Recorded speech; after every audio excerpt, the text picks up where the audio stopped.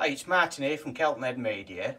If you've got a BT hub and also a BT phone line, then you may be asked to switch over to the new digital voice, which actually puts your phone, you actually plug it into the back of your hub. Now, this sounds simple, but it's in a bit of a hidden places, the actual socket.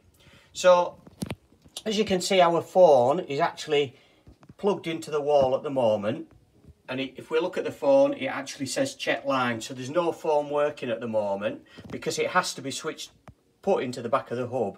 So if we turn the hub over, there is actually a black sticker on here which will peel off, and you can see underneath there's a green socket which it does say phone.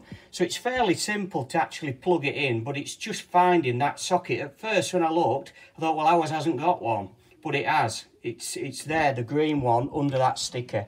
So we unplug it from the wall like so, plug it into the back of the socket like one-handed, like so. Turn the hub back onto its right, and there we are. It says we can now do calls. So it is simple, but it's just finding that that sticker and revealing the green socket. So I hope this helped. Thanks now.